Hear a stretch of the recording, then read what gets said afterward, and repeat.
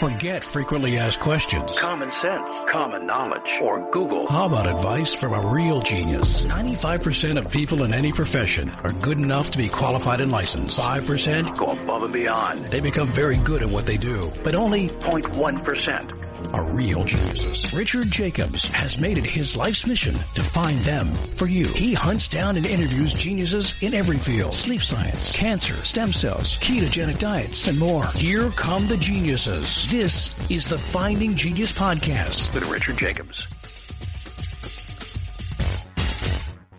Before we begin, a note from our sponsor. I'm Richard Jacobs, Executive Director of the nonprofit Finding Genius Foundation and host of the Finding Genius Podcast. In late 2016, I was rear-ended at 65 miles an hour by a truck on the highway, which sent me off-road into a ditch. The impact of the collision gave me a concussion and other injuries. At the hospital, a CT scan showed that I had thyroid nodules, which turned out to be cancer. It was then, when I had a biopsy of my neck, that I realized even if I was a millionaire, I wouldn't want a second or a third biopsy due to the pain and the invasiveness of it. And appointments at that time for thyroid experts were 3 to 6 months out. And I was worried about dying now, even if that was irrational. So because of this, I've decided to raise money to conduct a literature review on steroids, on the causes of anxiety and depression, a condition that affects well over 50 million people in the United States and hundreds of millions worldwide. Our goal is to create a codex, a guide that reveals all possible treatments for anxiety and depression for people that live with the condition, or for loved ones that have it, as my wife and my son do. To find out more about our fundraiser, visit findinggeniusfoundation.org and click on current initiatives. And now, to our guest. Hello, this is Richard Jacobs with the Finding Genius Podcast and the Finding Genius Foundation. As mentioned, in regards to the foundation, we're working on a project to help people that suffer from anxiety and depression. And one of the things that we're doing is we're asking brave souls to come on that have dealt and deal with anxiety and depression and talk about it. Some want to be anonymous, some are willing to give their name. And I really appreciate them all because it's not an easy thing. So today, my guest is willing to talk about it. Her name is Holly Barker. I've had her on before. She does cancer research, but again, she was brave and open enough to talk about her personal struggles with anxiety and depression. So Holly, thanks so much for coming back. I appreciate it. No problem. Thanks for having me, Richard. Yeah, if you would tell me when did you first start experiencing, anxiety or depression or stress? What was it like in the past? Yeah, I would say I've had multiple different manifestations of anxiety and depression from as early as my teenage years. I would think it probably, I wasn't aware of it. It has been in the family, so perhaps other people were noticing it, but I didn't know that was what was wrong until about when I was 20, I guess. I really had a big depressive episode, and that's when I started to see a psychologist and start to talk about it and start to do some sort of therapies like cognitive behavioral therapy and things like that. Well, before you knew what it was, what did it feel like and what did you think it was? Yeah, I just knew that I had trouble sometimes. I had times when I couldn't do anything. I would just have to go into my room, and I had trouble with social situations and I was just not feeling right. I just didn't feel happy, and I didn't know what the problem was. Yeah, I didn't know it was something that I could fix, I think. I don't know. It was really weird. Before I actually started seeing a psychologist, I just had no idea that I had this thing wrong with me, this thing, part of my personality. Well, you said that around 20, you had a major depressive episode. What happened there? And did you recognize it yourself at that point? Or it was only after you went to a psychologist that you realized, oh my God, I have depression? Yeah, so I think it was when I was saying I was sort of in my room a lot and I was crying a lot. I was crying all the time and I couldn't stop crying, and didn't seem to be any reason for me crying. I was just crying. And my partner at the time, I think I'd been seeing him for probably 3 or 4 years, but he, we're both young. And so he didn't really know what was going on with me or what to do. So yeah, I think my family finally got me to see a psychologist, and I started having, even then though, it was sort of thought of as very mild. I think it wasn't until I was about 20, 4, I think, that I had the really sort of big episode where I just went into my bedroom and went into bed and didn't get up. And I wasn't actually living at home at that point. And it took a little while for my family to realize that I had stopped. I was doing my PhD at the time, and I wasn't going in to do my PhD anymore. And that's very unlike me, to just stop going to work. Well, I called it work. And my mum found me at the share house that I was at and brought me home to stay with them for a while. And that's when we finally was diagnosed and started to get on top of things. What were you experiencing at that time? Do you remember? Did you just feel like lethargic, or did you feel sad? Like, what was going on? Yeah. Well, so there were a few things that had happened in my life. So there had been an issue with another partner that happened to work at the same place where I was doing my PhD, and he was actually starting to stalk me. And then I just had a lot of things going on in the background, maybe issues with friends or whatever. So there was a sort of a point at which I couldn't take anymore. I think my brain couldn't take anymore. And normally I will go for a run or do some exercise, because I know that really helps me to feel better. And just like you were saying, I couldn't even go for a run. I couldn't even run to the end of the street. I had absolutely no energy. And so that's why I just went back to bed and just stayed in bed. And I don't even remember what I was thinking about. Now I couldn't lie in bed for an hour before getting bored, but I just would lie there all day and all night. And I think I was sleeping and constantly sleeping and not able to do anything until, And so then when I went home to my parents' house, a couple of friends would call and I couldn't speak to them on the phone. I would try to get to the phone, but I would start crying before I got there. So I'd have to go back to my bedroom. And then that was when I started seeing a psychologist and also a psychiatrist to talk about taking antidepressants. So that's when the medication sort of part came in. So did you start with CBT and medication at the same time? And, what did you experience the first few weeks with both?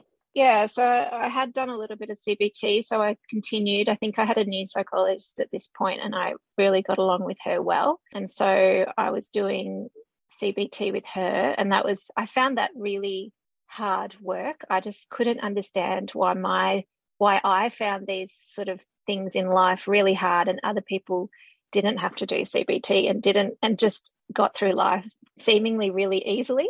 And I just thought, why am I finding this so hard? Why am I having to do these spreadsheets to figure out my feelings and work out the appropriate way to respond to things? And it was a lot of work, but I think it really did help me to think about things in a healthy way. And as I said, at the same time, I was seeing a psychiatrist, which didn't help at all, but I had to see him to take the medication. They're like drug vending machines. Yeah, but I didn't get along with him at all, really. I don't remember anything that we talked about, so obviously it didn't help in any way. I didn't feel like it helped at the time, but I was really anti taking any drugs for a long time. I think I put it off, 6 weeks or something, but I hadn't really improved, and I knew that this was something that had kept happening in my past. So I finally thought, okay, I will start to take the medication, but it was horrible for about 6 weeks. So the first week I couldn't sleep. It made me really jittery and wired. I could not sleep. I couldn't do anything, couldn't focus. My brain was going 100 miles an hour.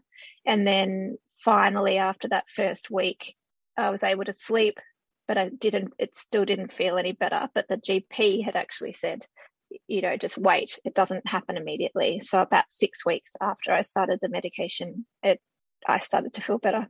I could feel lighter and things were easier, and I was able to go back to my PhD and do normal things again. Well, you said CBT was hard work. Can you give an example of what that means? It can be as personal or non-personal as you want, but what made it hard? So obviously, first of all, I had to find situations that I was struggling to deal with. So that was sort of forcing me to think about things. And then I had to write it down on this sheet of paper and work through the process of what's a negative way of thinking about this, like my negative thoughts about that situation, and then what's a more positive way to think about it. So it was like doing homework, right? You had to sit there and write these sheets of paper out. And like I said, I just couldn't understand why I found this stuff so hard. Other people's brains just seemed to jump to the positive And mine didn't do that. And I had to work myself through things to get to the positive way of seeing, or the not negative way of seeing something. Before we continue, I've been personally funding the Finding Genius podcast for 4.5 years now, which has led to 2,700 plus interviews of clinicians, researchers, scientists, CEOs, and other amazing people who are working to advance science and improve our lives and our world. Even though this podcast gets 100,000 plus downloads a month, we need your help to reach hundreds of thousands more worldwide. Please visit findinggeniuspodcast.com and click on Support Us. We have 3 levels of membership from $10 to $49 a month, including perks such as the ability to see ahead in our interview calendar and ask questions of upcoming guests, transcripts of podcasts you're interested in, the ability to request specific topics or guests, and more. Visit findinggeniuspodcast.com and click Support Us today. Now back to the show. Were you negatively geared before that, or it was when you were like acutely depressed? Is that when everything became negative biased? Yeah, I don't think I'm a particularly negative person before that or now at all. So yeah, it was just in that situation. I could not see a good in anything. I was just in a hole, in a really bad place. And I actually haven't felt like that again since. The depression hasn't been a big issue now. It's just been anxiety that pops up every now and then.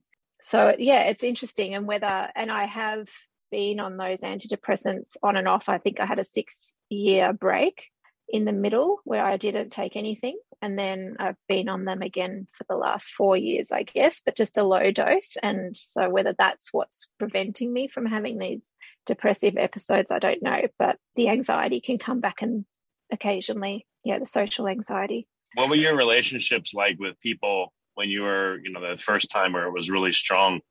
Were people saying like, what's wrong with you? Were you lashing out at people, or were you just avoiding them totally? Like, what was it like in relation to the people? I was avoiding people, and I lost a few friends during that time. I had some really close friends. I had a little group of friends from university, and I think they were very different to me anyway. They've ended up in very different careers, but I think I was hoping that they would help. I don't know how I thought they could help, but maybe just show empathy. But I think people really struggle to understand. And I don't know how I was coming across on the outside to these people, but I just thought that they would see how much I was struggling and come and sit with me, or take me out, or do something, and to make me feel like it was okay and that they could support me. But I just felt they carried on with their lives, and I was withdrawing from everything. And I think we just never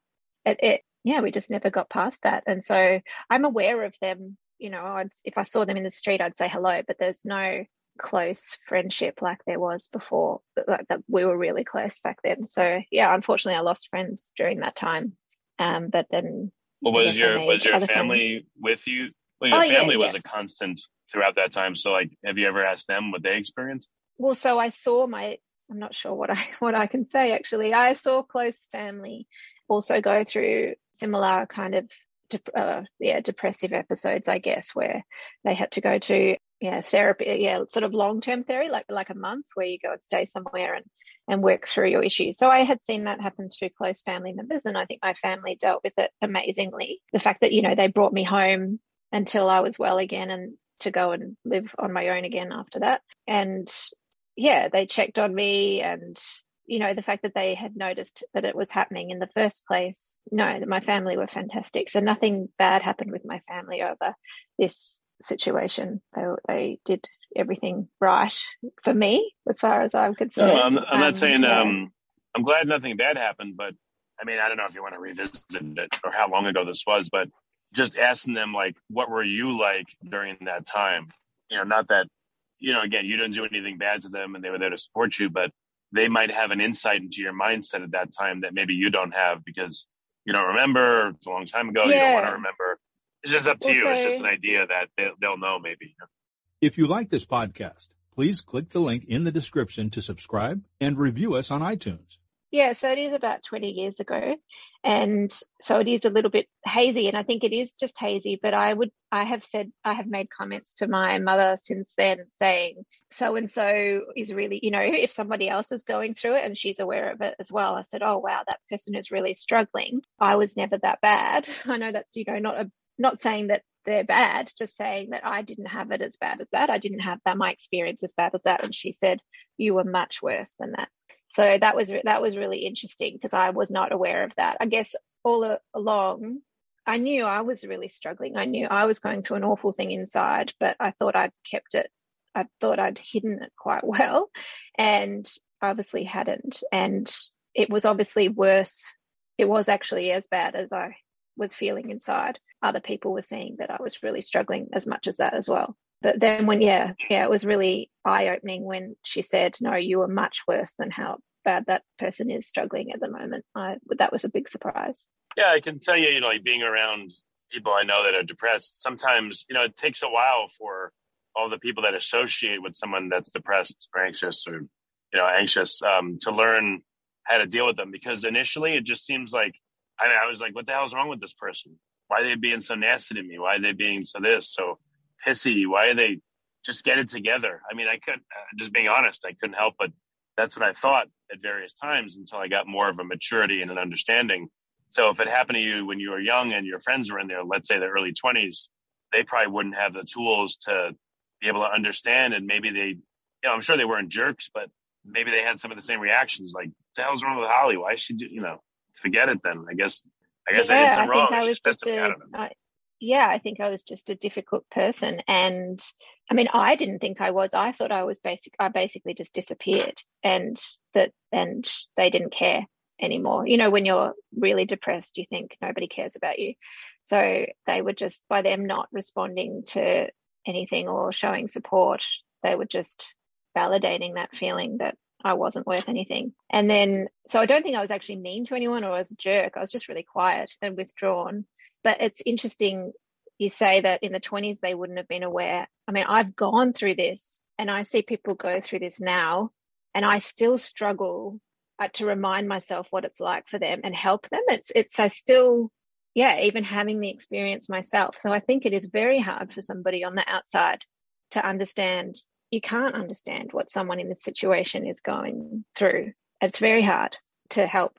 When you came, how long till you came out of it? Was it, I think maybe you said 6 weeks, like things got lighter, they weren't as heavy, and you just went back to normal life and didn't think about it? Or well, no, so I think it was, so I think there was 6 weeks before I even agreed to take the medication in the first place. So it was at least 3 months that I was in a really bad place. And it took a long time. I remember I had to go, and this may be where the social anxiety started, but when you first re-enter society and you go back to start doing the things that you had done before. So I remember one of the very first things I had to do was go to a bar to meet up with some of my PhD friends. And I made one of them come outside to the street to meet me and go in with me. That was extremely difficult. I remember that feeling so well because I've had it again since then many times. The first day I went back into the lab to work, to do my work, pick up my work again for my PhD. The first time I went to a bar, to a social situation, the first time I saw anybody who I hadn't seen for those 3 months, it was awful. It was really, really hard to think, what have they been thinking? Or how do I interact with people again? How do I have a conversation? I don't want to talk about what I've just been through. So what do I talk about? What if they ask something awkward? Can't think of questions to ask them. It was, everything was going through my brain. It was really, really hard to sort of come back after that. And I don't know how long it took before I started to feel more relaxed. Yeah, no, that makes sense. Since you do cancer research, I would think, I don't know if you're away from it because you're in the research side, but, obviously people that have cancer, they deal with a lot of depression. I know personally I had thyroid cancer, and for a while it melted my insides, and when I heard, what was going on. So I'm sure, the people that, I don't know if you are close to these people, if you work with actual people that have cancer, or if your research is more just lab based, but what's that been like? Do you feel like you have any better insights or tools into not just the mechanics of the disease, but again, how it affects people emotionally? Yeah, so I think so. My boss is a clinician, so I get a lot of the patient side of things from her. We do directly help patients, so I am aware. Every week we discuss cases to work out what treatments we can find for them. So we get the background of how old they are, what if they have family, and what their background story is. So I do sort of hear a lot about the patients, and I haven't experienced cancer personally. I've had family, but myself, I haven't had cancer. So I can't imagine what it feels like, but I can sort of understand the anxiety of, after treatment, wondering if it's coming back, that sort of anxiety that you would have, and actually puts my anxieties, my social anxieties and my depression makes my stuff feel really small. So maybe that's why I don't seem to struggle so much with anxiety and depression as much anymore, because I realize I think my stuff is small compared to what you were just talking about with really big problems like having cancer. Yeah. Yeah, no, I mean, depression is very serious too. I'm not trying to minimize it at all, but I just wondered if it gives you like a secret superpower in understanding the people that you work with that have it. Again, you're not just looking at it. Maybe I'm just speculating. Maybe you don't look at it only as a scientist, but you also look at more the human side because you've been through depression. Just a guess. Yeah. I mean, I definitely always think about the human side, and I have friends who have gone through cancer or are still going through cancer journey, and I do really wonder about that side. So they have psychologists, and I completely understand you would need to talk to someone about this every week, even 3 years after you're cancer free. I could imagine you would still, for me, I would still have moments of anxiety, and I totally get that. Yeah, I remember when when the doctors seemed to say that everything was looking good, I felt like literally when I left her office, like I had gotten out of jail. It's literally how I felt. Yeah, and it must be weird, something you think about constantly. It must be just in the back of your mind all the time. And how do you go about your normal day without thinking about it and putting it aside? It must be very difficult. Well, you mentioned so you were on meds for a while, and then you were off for, you said, I think 6 years, and then you went back on. Like, can you describe what happened then? How come you went back on? Oh, that's a whole other drama in my life. I could go on to a different podcast about infertility. So I went to London for 8 years, and life was amazing there. I joined a triathlon club. I made some really brilliant friends. I met my husband. Just everything was fantastic. So I thought I'll just slowly start to come off this medication. And actually, one of the side effects of antidepressants, if you try and stop it, or for me, if I try and stop it too quickly, I get incredibly dizzy. And I've actually realized that if the dizziness is really bad, I'm not ready to come off. I have to sort of increase again. And this time I didn't feel the dizziness. It was so easy just to drop the dose. So you do have to drop it slowly over weeks and then eventually stop. And I was completely fine, and I had absolutely no issues for those 6 years. But then, my husband and I were having trouble with trying to have a kid. And so we was okay for a couple of years. And then a friend of mine said, Holly, I think you need to, I don't think you're dealing with this very well. I think this is causing you to be a little bit down, and perhaps you need to go and talk to somebody again. So I went back to counselling and talked to a GP about taking some medication again, and I've been on it since. So we have had a child, and I've still been on it right the way through. So we've been very lucky to have one. I know, like I said, I know this is very personal stuff. So at any time, if you'd rather not say, it's okay. It won't bother me at all. And I appreciate you doing this. It's not easy. No, I'm very open. I'm also very open with the infertility stuff, because I realize that's something that's also not talked about enough. And people need, and it's so isolating when you're going through it. You really feel like you're the only one who understands, and who it's awful when you don't have anyone to talk to. Well, for me, I just wanted to talk to people. I wanted to find somebody who is experiencing the same thing. So if I can put it out there that I've had that experience and people want to talk to me about it to help them, then I'm very open to that. So when you were on the medication, I guess you said about 6 weeks later, you started to feel lighter, and then you probably got to a point where you were okay. And then after you're on the medication, like when you look back, all of a sudden you're on the medication for like 1, 2, 3, 4 years. How come you kept taking it? you're just like, oh, I just keep taking it, and you didn't think about it and didn't worry, or like, what did that turn into? Yes, I guess I was worried about having that experience again if I dropped the medication. But like I said, when I got to a point, so maybe I had been on it for, I'm trying to think of the timing. I've probably only been on it for 4 or 5 years when I went off it again when I was in London. So yeah, I thought that's a good enough time. I'm really stable now. I make sure, so I know other things that I need to do to keep a healthy mind. Like I said, exercise before and meditation. And I do actually make sure I've got a counselor or a psychologist, because I moved around a little bit in the UK. And then each time I was in a new place, I would go to the GP and organize a counselor, even if I was feeling okay, just to have somebody who knows me if I'm suddenly not feeling okay. And I don't go very often, but it is good to, and I don't have one at the moment, for instance, but when I was over there, because I was by myself initially for such a long time, I needed to talk to somebody and just make sure that I'm healthy and that I have a support network if I suddenly need one. So yeah, I think I have a lot of things that I know I need to eat healthily and get enough sleep, and all of that sort of stuff will help as well as the medication. And then so I had all of that in the background. I had my support network. I thought, okay, now I'm okay to come off the medication.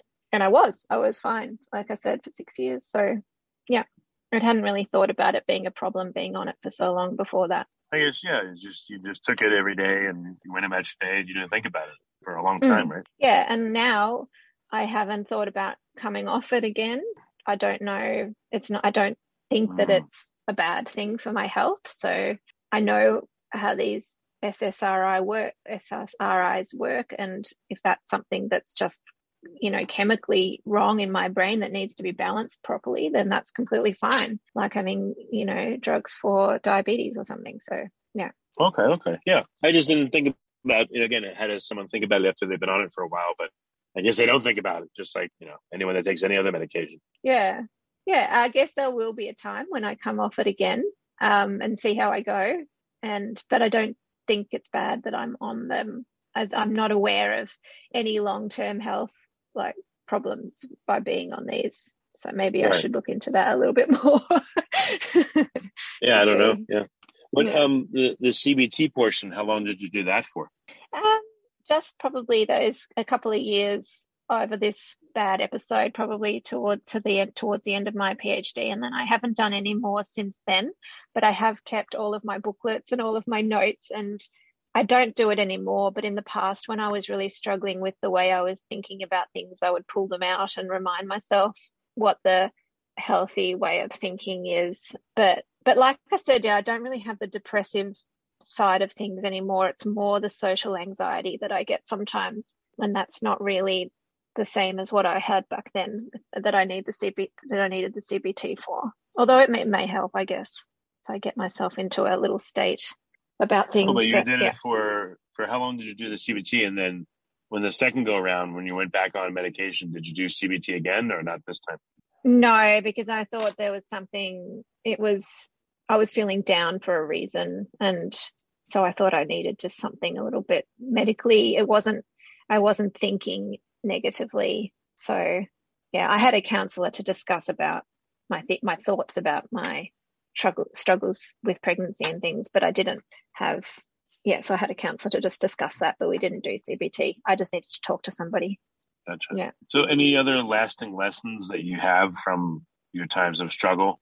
Or is it it's okay if it is, but is just life okay now and it's behind you and you don't want to open up Pandora's box? Or how do you feel about what you've been through? In a way, it's crazy. I feel kind of lucky because I have all these skills. I feel like I know who I am. I really know what makes me tick. And I have skills that I can impart on other people if they're struggling, I guess. I've learned a lot of skills. And also for myself, if I feel I'm heading in a negative way again. So yeah, there have been really tough times, but I don't feel sad about it now. I don't feel like, oh, poor me anymore. I used to think, poor me, why do I struggle so much with life? Why is life so hard for me? And it's so easy for everyone else. And I don't feel like that anymore. I feel like I have enough of the tools I need to help myself if I start to feel, Oh, that's good. Yeah. bad again. So, yeah. Are you more sensitive to people you work with and people in your family and all that as to their mental states? Or, do you feel like you're just like anyone else, like no special extra attention to that or skill? Yeah, that's what I was thinking before. I don't, perhaps I can pick up on things when someone else is going through a similar thing. Perhaps I can. I just hope that if people are aware that I've had troubles before, they know they could speak to me if they have similar troubles. Yeah, I don't think I'm particularly aware. We're all so busy, which is just really silly. But yeah, I might not be paying attention as much as, so I may not be extra aware, but I would, and I don't know how helpful I am, but I'm there if people need to ask questions. Well, since all this virus, stuff, do you feel like you have any additional insights into how that's affecting people, or have you observed it's really giving trouble to people and are you experiencing it differently because you have these insights? Yeah, I mean, I've seen it affecting everybody. Nobody's not affected by this, right? That more anxiety, I think I have seen pop up in people than anything else. I haven't really seen anyone. A couple of people have struggled with the staying at home, but I guess in my work environment, I'm in a lucky environment that they have a lot of support and they jumped onto everything immediately. I think they just, found ways around to help people who were struggling with it. But I saw it. Yeah, I saw how this has affected everybody. And I'm not sure if I'm better equipped to deal with it or help those people. I just tried to be really understanding, like everybody was trying to be, I think. That this is a difficult time, and trying to think of ways that would help if someone was really having a hard time. Yeah. Well, very good. Any last words you want to add, or do you think we've done a good coverage of what was going on with you? Yeah, we've done it. We've done a pretty good coverage. I guess the social anxiety side of things was what I sometimes struggle with now, which is when I go out, so it's hard enough to go out to a big thing where maybe 20 people at an event or whatever, which I guess I haven't had to worry about it the last 2 years because we haven't been able to do these things. But going to a party has always been a real struggle for me because I get somewhere, I find it hard to initially get somewhere.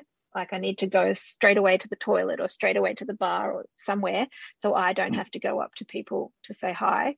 And then once I've relaxed and talked to people, I come home again and this is when I'm in a bad place. We'll spend the whole night thinking about what I've said or what they've said or what they must be thinking now. And so in the end, I wouldn't end up going out anymore because I didn't want to go through all of those things. So that's that's what's sort of happened to me now. Not that it doesn't happen all the time, but if I ever have sort of a negative episode, I call it, then it's more about the social anxiety side of things rather than the depression side of things. And that's sort of extra difficulties that I think other people can also have in their lives. And I have spoken to counsellors about this, and there have been a couple of suggestions made how to get through these things, but I still think that's a work in progress for me. Yeah. Okay. Well, very good. Well, Holly, thank you so much for coming and being open. I mean, you're doing this, and this is a pretty tough thing to do. So thank you for doing it. Really, really appreciate it. Yeah, no problem. Thanks for having me. Good to chat about it. If you like this podcast, please click the link in the description to subscribe and review us on iTunes. You've been listening to the Finding Genius podcast with Richard Jacobs. If you like what you hear, be sure to review and subscribe to the Finding Genius podcast on iTunes or wherever you listen to podcasts. And want to be smarter than everybody else? Become a premium member at findinggeniuspodcast.com. This podcast is for information only. No advice of any kind is being given. Any action you take or don't take as a result of listening is your sole responsibility. Consult professionals when advice is needed.